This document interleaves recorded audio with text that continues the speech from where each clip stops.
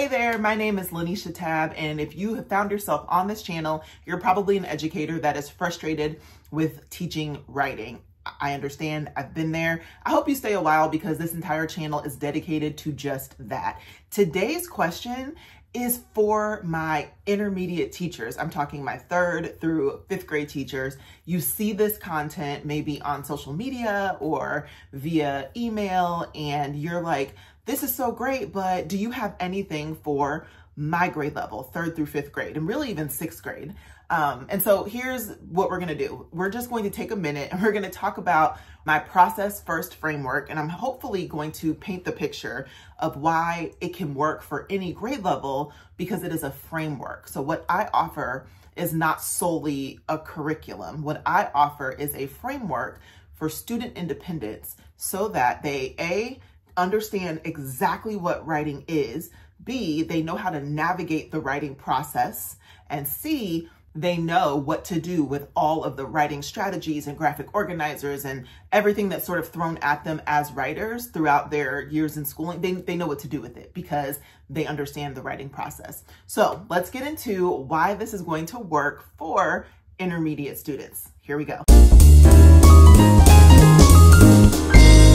All right, so first things first, we have the Reimagine Writing Program. It is comprised of a lot. So we've got a foundational course here. This is the course that is going to set up every single thing that I'm gonna talk you through in this video.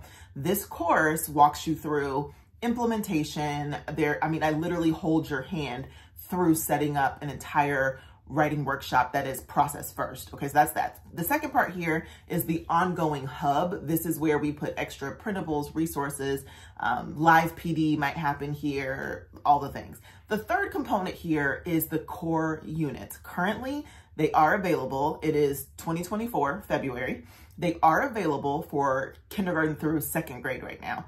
I am partnering with the amazing Amelia Capitosta. If you are not familiar with her, I will put a link to her website here in this video so you can check her out. But she's a wealth of knowledge for intermediate literacy. And so we are actually going to be joining forces and creating writing units for 3rd through 5th grade. But as of right now, the only component to the program that you would not want to use would be those core units. Not only that, a lot of people can't even use the core units because they have writing curriculum of their own that they have to follow. And so the framework, right, which is found in the course, that framework can sit on top of any writing because what we're doing is teaching children the writing process, exactly how to navigate themselves through writing. They truly will understand editing. They will truly understand revision. Those skills will transfer to their writing. It's just a framework, okay? The only other part that I will point out is here in the hub, the resources that you're gonna wanna use in 3rd through 5th grade would be our writing warm-ups, which include grammar through syntactic awareness. And there's a million videos, or I should say, I mention it a million times here on my channel, the power of syntactic awareness and how doing those 5 to 10 minute daily drills makes grammar skills multiply because we're helping kids grow a grammar ear. Okay, so those are there, kindergarten through 5th grade. Very similar setup, but instead of asking our students to edit single lines of text over and over, and I'll actually put a little video tag here so you can see more about what I'm talking about, we coach children in a daily drill, again, 5, maybe 10 minutes, and even 10 minutes is probably too long. We coach them with editing a multi-line collection of sentences. Because a lot of times when we ask kids to edit, it's a single line and it sends the message that the period always goes at the end of the paper versus listening to the phrasing and putting punctuation where it actually belongs. That is created kindergarten through 5th grade. A lot of the resources and things are fully editable, customizable, because again, you might be at a school, and I am working with 3 schools right now, and they all have different writing curriculums, and they're all implementing portions of this program that work for them, because at the end of the day, we cannot get a box curriculum or a binder from, whatever publishing company, and we try to teach this writing. We can't just give the students the lessons and expect them to perform at the level that is probably required of them, because a lot of times so many students are missing those solid writing skills, or they don't have the stamina to write more than a sentence, or they're just not excited about writing. That's what this program does. It really motivates, encourages, it makes writing fun. It just provides a place for students to really see the power of writing, and the framework works kindergarten through 5th grade. It simply does. So the reason why it works, real quick, one, it hinges on a writing process chant. Again, I'm gonna put another video here, so if you wanna hear the chant and see what it sounds like, you'll be able to figure that out. I also have lots of videos of students that are, kindergarten, 1st, 2nd grade performing the chant, but I've got a whole host of videos with 3rd and 4th and 5th grade students doing the writing process chant, but like TikTok style, or, they're doing their own grown-up version of it. At the end of the day, it does not matter. Those children need to memorize the writing process, and they get it done.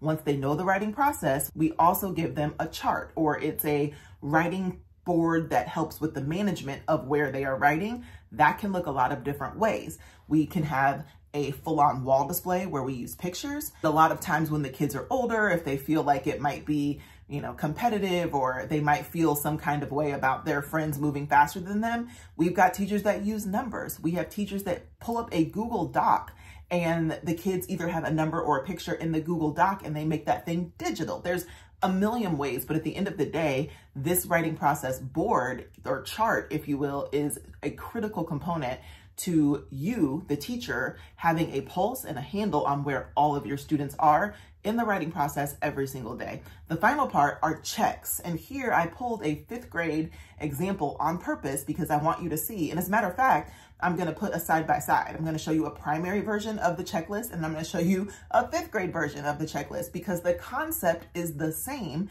What goes on the checklist is what changes, and I don't create those for you. Those are typically created by you and your team, or whatever it is that you expect for your students to be doing. We have editable checklists available for that.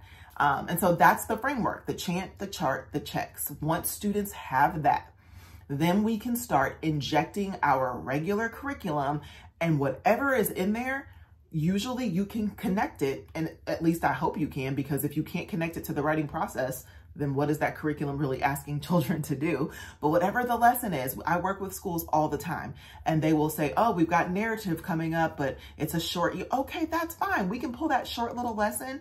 We teach it in the mini lesson position. We model it as the teacher, and then we pass it over to the students, and we say, now you try it. But because they know the writing process, and because they have watched us do it, they are able to take themselves through the process of writing, because there's a series of checklists on each step of the writing process that must get done before they can move on to the next step. And they start to understand how to get through that cycle independently.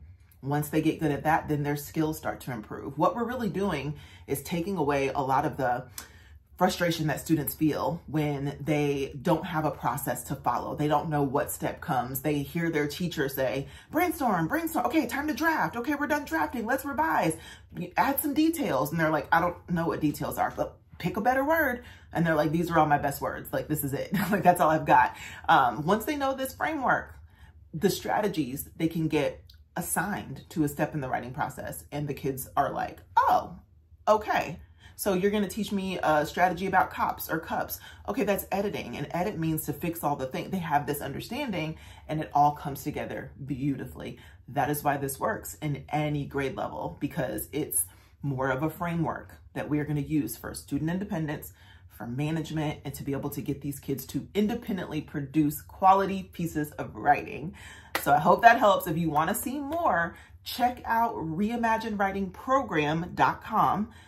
You're going to be able to see what is available to you. So again, 3rd through 5th grade teachers, you have editing for an entire year, multi-line editing. You have syntactic awareness for an entire year. You have access to the entire framework, the writing process chant, the boards, the checklists that are editable, and eventually you will have core units. If you're interested in that, if you don't have a solid writing curriculum and you want to use something else, eventually Amelia and I will have core units that will be available to you.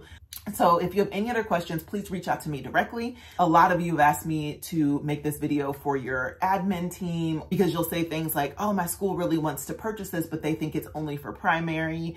Can you help?